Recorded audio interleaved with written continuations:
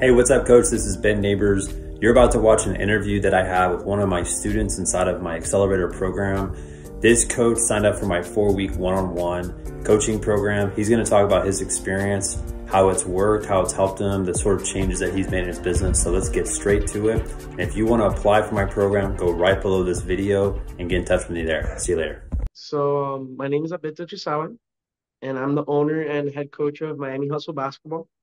And we are a local travel team slash skills academy slash personal training uh, business for basketball. And yeah, our goal is just to help kids with the fundamentals and get them better to the point that they could play higher levels of basketball. And we're located in Kendall, Got Florida. it. Got it. Very cool. Awesome. And up to this point, how long have you been in business? I think we hit a year and a half. It's been like a year and a half. Got it. Got it. Okay, Yeah. cool. So you've been in business for a year and a half. And one of the things I know we talked about this yesterday when we spoke, but um, you've been doing a lot of your stuff outside, right? In Florida. Yes. Yeah. And I know you just got set up with a gym recently, right? Yeah. So try to explain to people that are watching this, like how big of a difference that's going to be for you and your business coming up having the indoor space. Oh, it's a huge difference, especially being down here. May is usually when our rainy season starts. Hmm. So just the convenience of not having to cancel practice and having somewhere where like unless there's a hurricane, we're having practice is like Right. big, especially for the parents, because it's consistent. Like and parents don't really like change. Yep. Yep. As long Yep. as we're consistent in the routine, it's good. So Very um, cool. Okay, awesome, man. So tell me, uh, before you started working with me, like what were some of the, I guess, issues you were having within the business that you needed help with? um, one of the biggest things was like organization in terms of like systems and collecting payment and like having like I guess fail safes. So like if this situation were to occur, like what do you do Hmm. or what's the response? How do you handle that? The other big thing for me was just like organization in terms of like goal setting and having a direction and Hmm. like how to set the goal and then like what are you going to do to get to that point. So Yeah. those are the biggest things for me. Yeah. Yeah. So let's go. We'll start with the systems first. Um, I know one of the things that we've been working on is like getting clients committed, like having a process right when they sign up. It's like we have this set up, right after they sign up, we have this set up. Um, and and I remember too, one of the things we looked at was your website, right? So it was like set up to where like people could contact you, but now we have kind of like the application funnel set up. So try to explain so people can try to understand this from your point of view, um, specifically with your website. Like walk people through the process of what happens if a parent gets to your website. Like what does the parent do, and then what do you do? Okay, so like if a parent searches up, basketball academies in Miami, Florida or near me, we're usually one of the first ones to like pop up. So then they'll click there. And then we have like the welcome page, which is essentially like it gives like a breakdown about who we are, what we do as a company. And then the parents can go ahead and like click through like we have a tab for like available programs and they can see all the different things that we offer. But then the the biggest thing is if they're interested and they want to get more information or like how to get started or how to sign up, they go through and they click. We have an application button Yeah. or apply here. They click there and then they fill out a contact form. And then within 24 hours, I contact them or I send them a message to set up a call.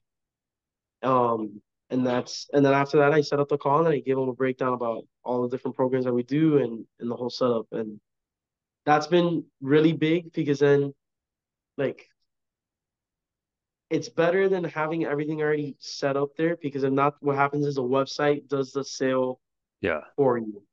Yeah. When it's the other way around and there's someone that you can actually talk to, like it makes you more, I guess, like real Yeah. and more personable. So and the parents are more willing to sign up. Right. Right. Yeah. Also too, like, because I know we've been working kind of like on the higher ticket one-on-one offer that you're gonna be Hmm. offering. It's harder to sell that if someone just gets to your website and see the price because like in their mind they're already gonna have objections, questions. It's like sticker shock, right? Yeah.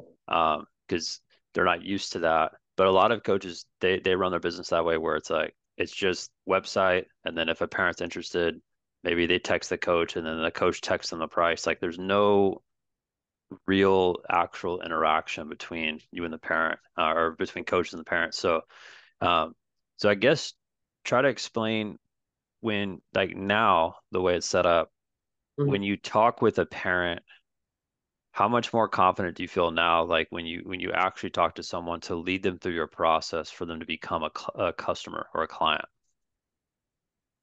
I feel like a lot more confident because I already have like a set plan. It's just Hmm. rinse and repeat it. Like I've already done it. And then it's also easier for the parents Hmm. to follow along because our process is so like concrete and concise. Like it's not like I'm not like scattered around explaining a bunch of different things. So it's just Yeah. easier to digest for the parents as well. Hmm. From Yeah. a psychological standpoint, it makes it easier to like want to sign up. Right. Yeah. And the cool thing that you have with your business that I know more coaches are starting to do this within basketball is they have their like personal training business or group business, and then they're trying to get into like teams.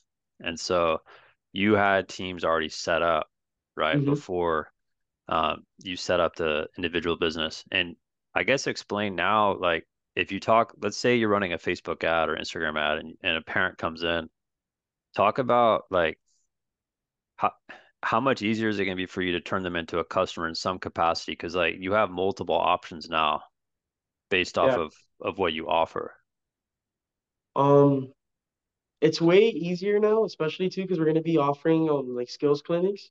Hmm. So there really is an option available for everyone. And if Mm, there isn't an option for you, it's probably because like this just isn't free. This isn't the right time for you to be hmm. looking into like basketball training or anything like that. Hmm. So like Hmm.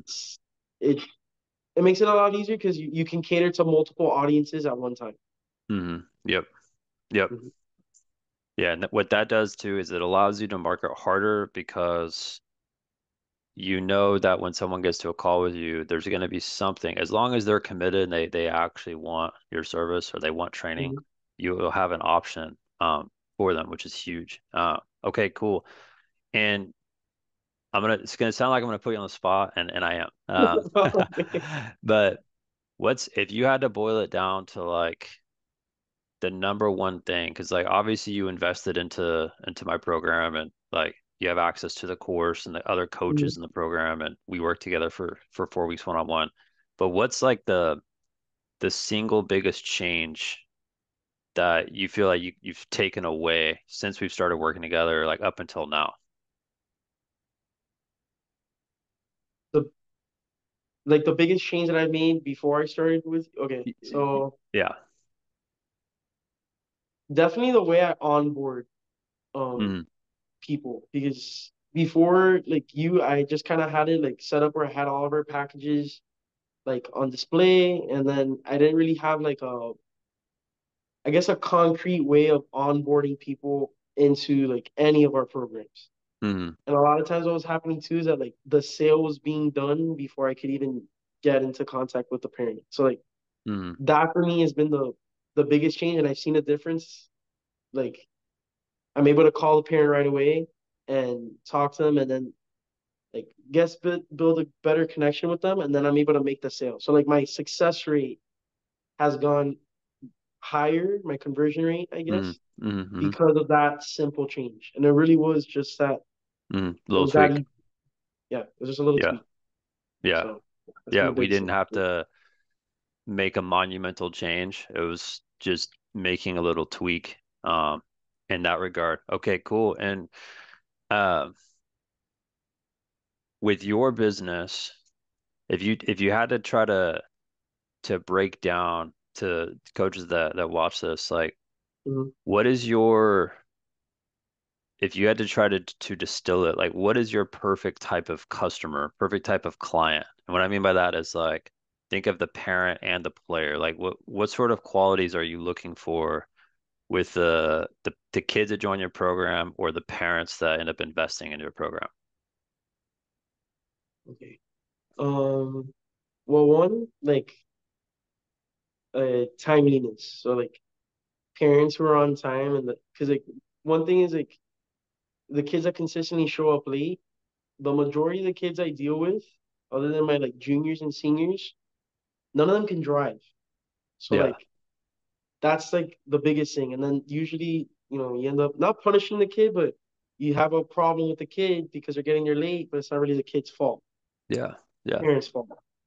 The other biggest thing for me is, like, the kid's attitude and his coachability. Hmm. Because if every time I'm talking to you, like, you're gonna catch an attitude with me, or you're taking it as a personal attack, like, I can't really help you that way because you're not willing to be helped. You have to help me help you. Yeah, yep. So that's probably that's the biggest thing for me. How Hmm. coachable you are. Because everything else I can deal with. But if you're not coachable, then there's really no point in you even being here. Right. Yeah, yeah, yeah. If someone doesn't want to be helped, there's Yeah. no point for anything. Yeah. Um, Exactly. got it. Got it. Okay, cool. And what would you tell a coach that is watching this? Because again, like, after we had our initial call, I believe you signed up for our program pretty quickly. Um, Hmm. and you didn't like dilly-dally and go back and forth for 6 months thinking about it. Like, you took action, and the coaches that get the best results with me that I've seen over the last 7 years are the ones who are, they're ready, they recognize they need help, they're coachable, and they're willing to make changes like yourself. Um, and what would you say to someone who's watching this that is like considering working with me or wanting to grow their business and actually get help and get mentored? What would you say to that person? The biggest thing is, like, for me is, and I heard this the other day on a podcast. Nothing changes if nothing changes. So, like, change is scary, Hmm. especially if you've been at it for, like, a year and you have your own, like, predisposed way of thinking Hmm. about certain stuff. If you're not open-minded, but you want this certain outcome and what you're doing isn't working, Hmm. like, you're not gonna get there because you're not willing to adapt. Hmm. And that for me has been, like, the biggest thing. You can't control everything. You can Hmm. control how you respond, Hmm. but you have to be able to adapt and be willing to have an open mind with, like, new information and methods and things like that that are coming your way. Hmm. That's that's the biggest thing, Yeah. I think. Yeah, it totally makes sense. Yeah. And I'll tell you this story, and I've said it before on my YouTube channel, but the first ever like business coach that I ever invested into, I remember like I got a credit card to make the investment.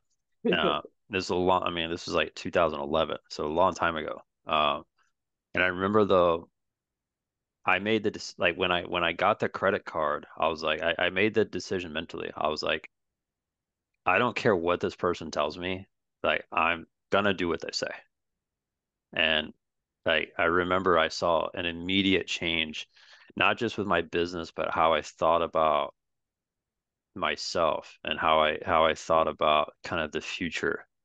And that's kind of been my goal with coaches is, especially now, it's like the changes that we made, I want those to be permanent changes, and then you can just continue to build off of those things in the future. And I guess the last question I have, man, because there are a lot of coaches that watch these types of videos, and um, they're either kind of just starting, or maybe they're like they've been thinking about starting and they haven't started their business yet.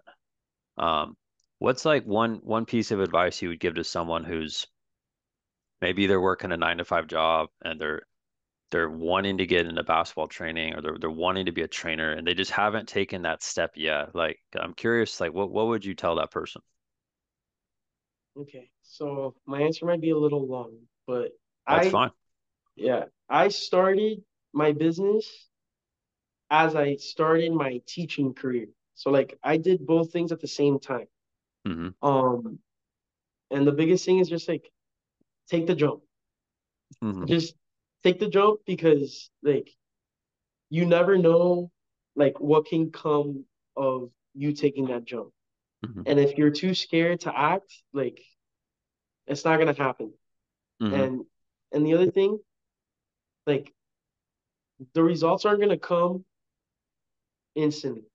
Right. This is a grind. Like this isn't like, Yeah. you start one day and okay, it's all good, whatever. No, no, no. Like it's a grind, and if you stay consistent, you will see the results. Like Hmm. the results will come. You just have to like think about it like this, like 1% better every day, 1 foot at a 1 foot in front of Hmm. the other, and don't try to conquer the whole mountain with the first step. That would be Hmm. the biggest thing. Hmm. There's a lot you can there's a lot of things you can do Hmm. in this business, and like it's very easy to drown. Hmm. Just pick one thing, work on that one thing, and the rest will Yeah. follow. Yeah. Man, it's great advice. Yeah. And yeah, because a lot of people who haven't started, and like, I don't know, if someone watches my YouTube channel from 6 years ago, like I was all about starting the business, like trying to get people to like pursue this as a career. And what I've realized, like the older I've gotten, is like if someone genuinely loves helping kids and they're not doing this as a career, I genuinely believe that they're doing children in their area a disservice Yeah, because those kids could be getting better training from this coach that is afraid of like just going out to the park and running a session and seeing how it goes and just kind of just 1% just take it step by step and then get it to a point where possibly they can do it full time or do things way beyond that. yeah. And that's the other thing. Like you don't have to, because it could be very scary also to be like, oh, like who's gonna want to pay me, Hmm. $50 or whatever. Hmm. Start small then. Do like a clinic on a Saturday or something, and or your local church or whatever. Like, hey, listen, $10 a head. I'm gonna train you Right. for an hour, and just try and see if you can actually like get the kids. Because once you get your feet wet, you're like, oh wait, I Got can confidence. I can actually do this. Yeah. Then it'll be easier to take that next step. Hmm. Yeah. So just start. That's the biggest Yeah. thing. Just start. That's awesome, man. Great advice. And I'm pumped for you coming up over the rest of this year and good Yes, sir. stuff over the last month, man. It's been awesome working with you. And um, anything else you would say to coaches that are watching this video before we head out? Um, just keep hustling, man. It's a grind. Um, but it's worth it. One in the financial sense, but like second, like coaching in any capacity is like to me one of the most fulfilling um careers out Hmm. there because every kid remembers their first like Hmm. great coach Yep. and remembers them by name and remembers something they told them. So like it's like what you said, like those kids need you. So Mm. if you're thinking about it, you're on the fence, like take the jump. Yeah. Yeah, Take the man. jump. It's when you're talking about like first grade coach, like I was talking about one of my coaches that I had 18 years ago yesterday. And he always pops up in my mind, like always. Just like the little things he would tell me. Um, that dude changed my life, man, like for real. And uh, so yeah, the power of coaching. I mean, it's a really, really fulfilling thing. Um, and yeah, just take it one step at a time, just like you're saying. Um, Sure. awesome, Alberto. Well, thanks so much, man, All right, for jumping on, and um, I'll be chatting with you soon. all right, brother. Thank you. Have a good one. All right, catch you later. Peace.